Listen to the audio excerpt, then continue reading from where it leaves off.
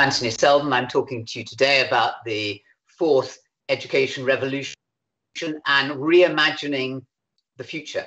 And it is going to be about the future. So that seems far in the ahead, but actually the future is already here, and the future is already in the past in several countries, several educational jurisdictions, and therefore we're playing catch up. And COVID has shown us how far behind we are. So this is both futuristic, but it's also the past, and it's also what's happened.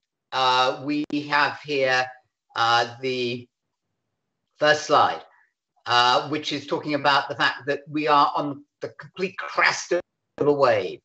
Many new technologies are coming through all the time. AI with poetry, with algo, Apple chips, some 100 times quicker than Intel, Waymo cars in Arizona, chicken in Singapore. We've got quantum computing with China's model quicker than Google's, and quantum vastly faster than what we know at the moment. Protein structure work by DeepMind, impact on cancers, nuclear fusion, new vaccines. We are on a total crest of a wave of innovation, and yet education is way behind. Now, we set up the Institute for the Ethics of AI in Education to try and get ahead of ethics in the 4.0 revolution in a way that we did not in the 3.0 revolution. And that is our aim there. The next slide is now just coming up. And this is what it consists of. The fourth revolution consists of artificial intelligence, machine learning, virtual reality, augmented reality, mixed reality, transhumanism, and more coming up now. It also consists of, in this great cluster of robotics, it consists of voice and face recognition, quantum computing, as mentioned, collaborative learning, Internet of Things, and big data, and blockchain, obviously. So this is what's hitting us fast down the road. And this is what it looked like there, that picture there. This comes from a book, my book, Fourth Education Revolution.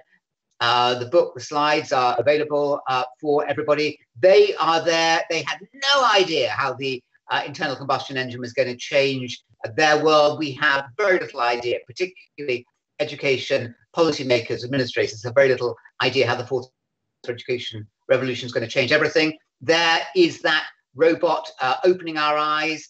Is it closing our eyes, or is it about to gouge our eyes out? What do we think of that? Stephen Hawking said it's going to be the best or the worst thing. It's going to change every single aspect of our lives is going to be changed by this. And yet education is dozy and far behind. Elon Musk said it's the biggest risk that civilization, this AI and the fourth education revolution, is going to face. Is it going to be a risk? How do we change that risk into the most fantastic opportunity? Well, the fourth. Why the fourth? Because 5 million years ago, roughly, I wasn't there, we started learning from each other. Then 5,000 years ago, we started learning in the second revolution, organized learning in cities. And the first schools and universities started. And then the third revolution started when we started, that's Bologna, the first university in Europe. And then the third revolution started 500 years ago, 5 million, 5,000, third is 500, with the printing press and the beginning of mass learning. And there we see in the factory education, look at those happy, eager young boys and girls, desperate for their exciting lessons. We're still living in that model, frankly.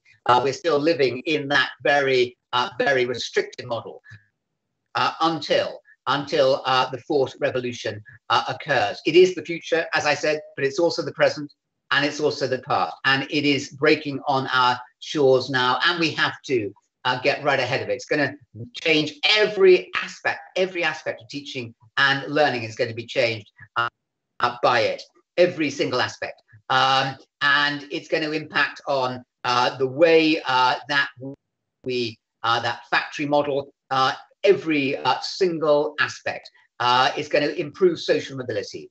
The third model didn't. Social mobility is declining in Britain. It's going to impact on one size fits all, ridiculous, that to expect every single student to be progressing at the same pace in every single subject, as happened in the factory model. Teachers totally drowned out by administration in that factory model, totally unacceptable. A very narrow basis about what it means to be intelligent, and society homogenizing everybody. And of course, as you can see, they're very male dominated. Here's a slide I showed now, as you can see on that slide, fully 9 years ago in Downing Street, when asked to talk about how this impact of digitalization was going to be changing. The above the line shows how already digitalization was affecting the learning, pastoral care, not so much, libraries, exams and tests, obviously every aspect of admin and communications. Below the line, the soft side of education is where it was doing far less. So we need to just look at that again and to see the above the line, the hard side of learning and the soft side. And did they listen 9 years ago? No. Is the DFE at the moment full of very good and very worthy people? And that's the chart I put up for universities from matriculation through to graduation, already showing that lectures could be as well done online. This was even with the third education technology. Seminars through MOOCs were beginning to improve. Libraries and research and exams. And again, it was below the line that was being less well done, that the technology wasn't able to impact on nearly so well. And there are 5 stages in learning: selection of the appropriate material, organization of that material, presentation of it, regular assessment, tests, exams, and feedback, and then evaluation for progress onto the next stage. Every single aspect of teaching and learning at every single level, from nursery up to postdoctoral, will be affected by AI. Now, our schools and universities, I have to say, are preparing students brilliantly. I don't mean to be critical of anybody. They're preparing people brilliantly, absolutely brilliantly, for the 20th century. And today is about smelling the silicon. This whole Bett event is about smelling the silicon and what we can do. Now, the British government does understand, to be fair, it understands the impact of AI on transport, health, industry, but it fails to understand the impact of AI on education and on the jobs that education is preparing our students for, and on the skills that our students are going to need to cope in life. In AI, we're talking about what? The way that schools and universities teach, and the jobs and the society they go on to. What happens in schools and the jobs, the universities, the society they go, the further education, the society, and that's not happening. And it's not happening, and it's not good enough. It simply is not good enough. Why are our schools and universities not doing an even better job? They are doing. Obviously, it's full of brilliant, hardworking people, particularly as we see during COVID, desperate to teach their students. But why they're not doing an even better job? And the answer is this. The answer is because we're influenced overwhelmingly and without fully acknowledging it by the past. Without fully acknowledging it by the past, not the future. And today, I'm pleading with you to smell that silicon and to realize that every aspect of school is changing, every aspect of further higher education is changing. But also, this is having a massive impact on employment. We're simply no longer preparing people for the jobs of the future. I mean, why? Why is that happening? So AI is already transforming healthcare. Don't we know about that? Transport, shopping, retail, law firms, accountancy, agriculture, banking. But why are we not doing a better job preparing people for work? We're preparing people for the skills of the 20th century, not for the 21st century. And all these reports, Oxford Martin, 2013, Harvard, 2015, the Suskins, 2015, McKinsey, 17, IPPR, 17, PwC, 2017.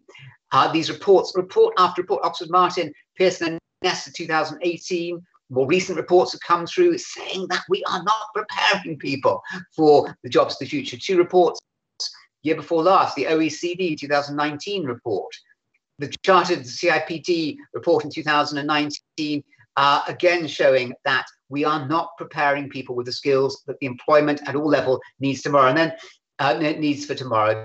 Then A World Without Work, a wonderful book, I'm sure you will have come across it, by Daniel Susskind, talks about a society increasingly without jobs, reliant on UBI, universal basic income, university level jobs now in the firing line, yet universities and schools are still concentrating on the skills where machines and algorithms will be superior. I mean, come on, is that good enough? So what jobs are we going to need to have in the future? Water, food, entertainment, sport, health, anything to do with care for the elderly, care for the young. We need an education system that better prepares people for the jobs. And thirdly, I'm talking about the impact. So we talk about the impact on education, the impact on the jobs we're preparing people for, and on the education. And what's society going to look like in 2035? Some say that computing power is going to be 1 million times more powerful. I don't. If only it's 100 times more powerful. Well, just think, there'll be ubiquitous, invisible technology. There'll be sensors all over your workplaces and home and in your clothes. You will all be having implants in your body, including molar mics, neural ear, eye implants for those who need them, smart glasses, obviously, contact lenses replacing smartphones, ubiquitous drones in and outside buildings, not just celebrating the new year coming in. Health transform for all ages. Society is going to be very different. How is school, with our obsession about GCSEs or not GCSEs, BTECs and A-level? The third model had a very narrow, mean understanding of what intelligence was. And so what kind of futures are we going to have? Well, might there be no schools at all? Could be one model. And intelligence has been so narrowly defined. 100 years ago next year by University of Breslau, to find it in a very male, cognitive, left brain way.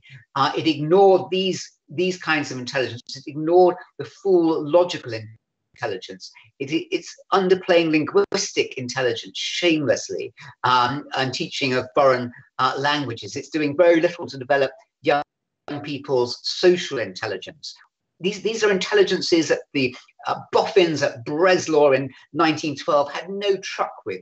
Personal intelligence, the intelligence to know how to live a meaningful and happy life, have been ignored by the third education revolution, but will not if we get ahead of the fourth technologies. The moral education, knowing the right from wrong so one can have a meaningful life, a spiritual sense of understanding of awe and love and wonder. Physical intelligence is hardly developed in schools, nor is tragically cultural intelligence. This is the prize, the promise, and we're beginning to see it. Harbingers of the future, out schools in the US have made some mistakes, but done some really exciting pioneering work, as has here Summit Public Schools, which are public schools, state schools, which use this new technology and give every child that personalized education. The School of One has done really pioneering, important work, as has the Khan Lab School. Well worth looking up what that had managed to achieve. River Bend in Chennai. It's not all about America or South America or Finland. And there's extraordinary things happening. Smart schools of the future, COVID being a huge catalyst. The question is, are we going to revert to the status quo after it?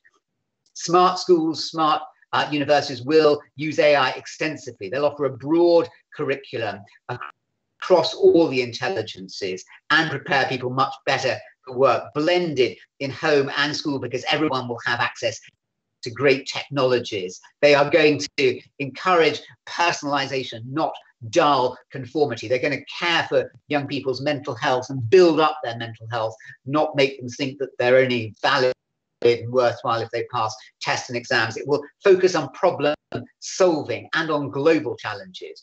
Everyone's going to have their personal learning assistant, and they're going to be far healthier, greener physical spaces and much more healthy experiences for students as well as staff. So the conclusion of that is that we need AI machines to teach our students to become more fully human. The education system currently employs humans to teach our students to become more like machines.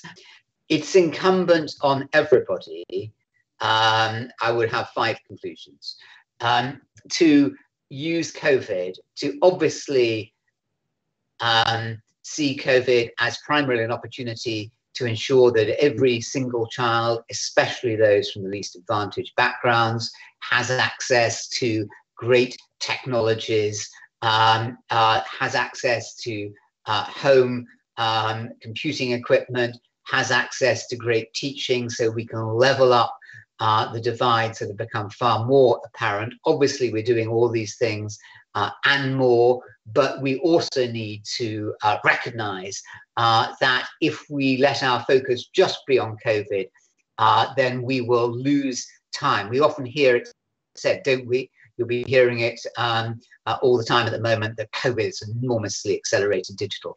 Actually, if it's just accelerating third education technology, digital, without proper machine learning, interactive platforms, methods of assessment down all those 5 levels of teaching, then I don't think that it's doing nearly enough work.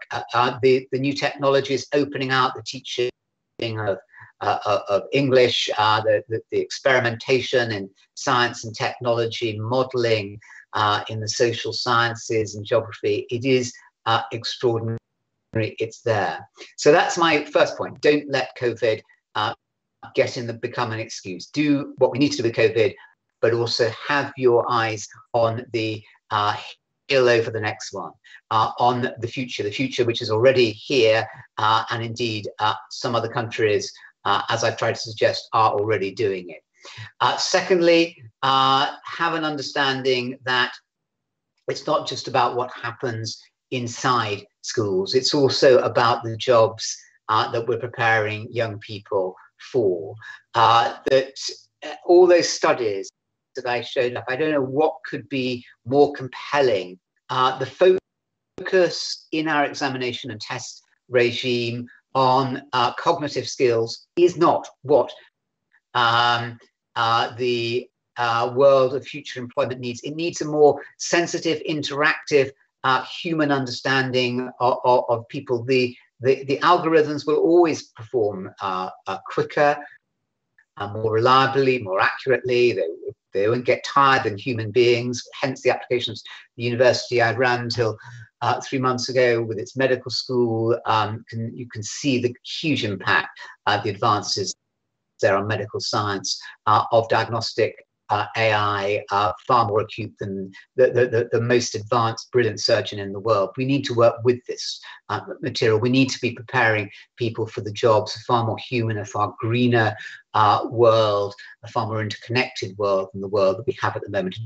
It isn't just about teaching people's left brain and thinking that that's what education is. Thirdly, it's about preparing people for society, including the fact that, as we've seen, mental health problems have increased sickeningly throughout COVID. They were there already. They've been increasing for 20, 30 years.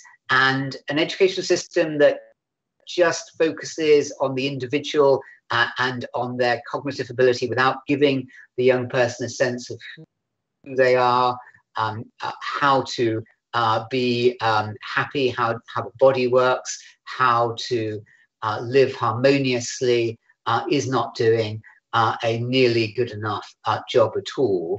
But also the society in which we live, understanding that this is going to be very, very different to the world in which the policymakers grew up in the mid-late 20th century. They're the people who are making the rules and making the judgments. This is not the world of young people. We don't listen to young people nearly enough. My fourth point is that inevitably with COP26 coming at the end of this year 2021, that we need to have an educational system that is grounded far more in the environment and in nurturing young people to understand that they are part of systems, ecosystems, that animal life, plant life, which will which they can be part of, which need to be embedded and will be, if we use the fourth education revolution, much more at the very heart of it. And my fifth and final point, rippling through everything that I've said, is that it isn't for other people to do stuff. It's down to you. Whatever you do, schools, schools, teachers, governors, whatever it is that you do, parents, you will make the difference. We need you to get right behind this. Thank you very much.